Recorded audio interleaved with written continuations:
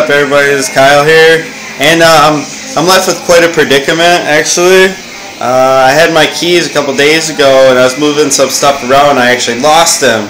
And well, come to find out I need that key because one of them is to my safe right here. And I've looked for countless hours for my keys and cannot find them.